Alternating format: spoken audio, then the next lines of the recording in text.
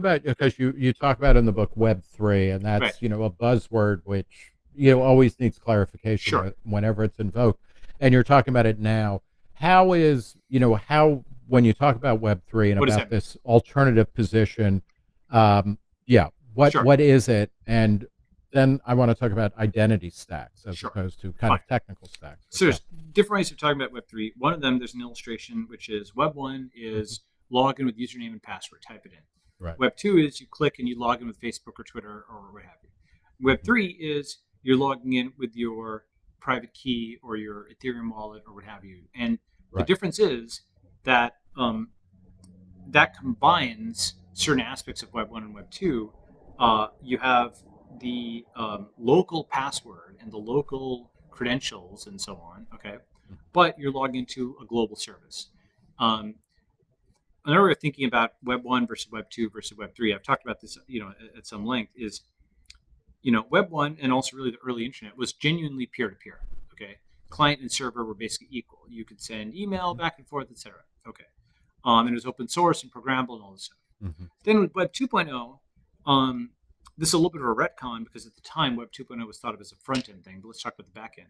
Web 2.0, you had the rise of Facebook and Twitter and Dropbox and these centralized services where, see, the thing is, every time you refresh Facebook or Twitter, if you had to send your entire profile information and everything you did to somebody else, Mm-hmm. that'd be very redundant.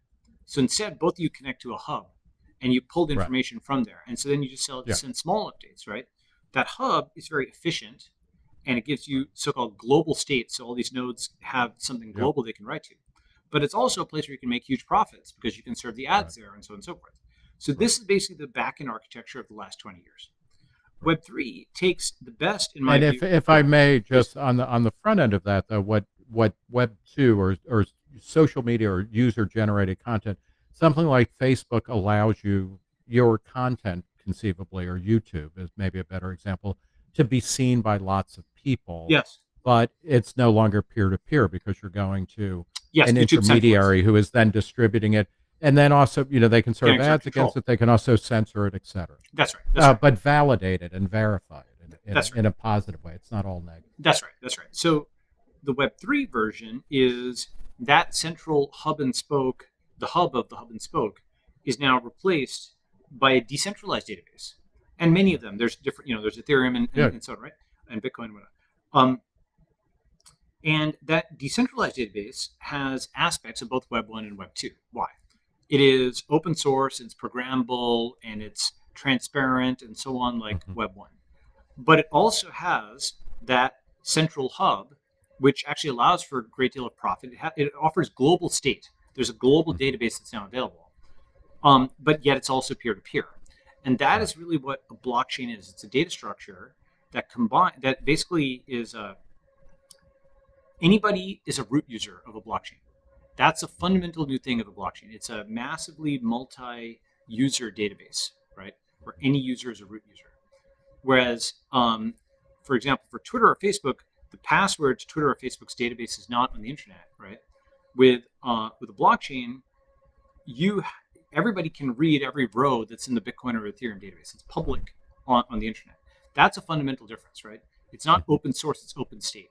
Now, I know that might sound technical, but it's just a true shift in what the back-end architecture of a system is.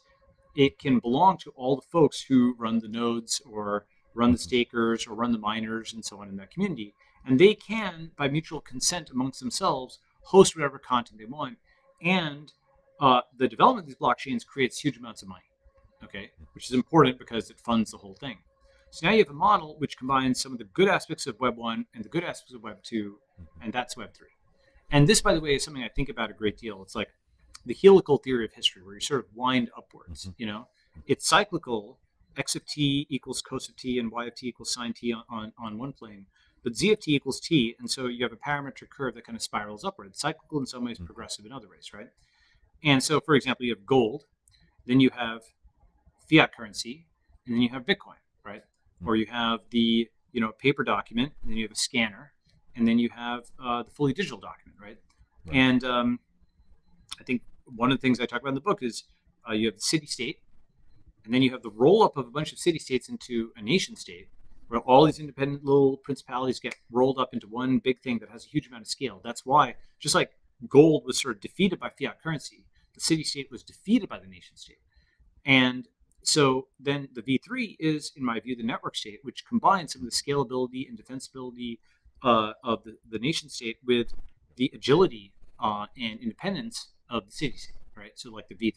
This is like a common theme in a lot of stuff. Yeah, yeah.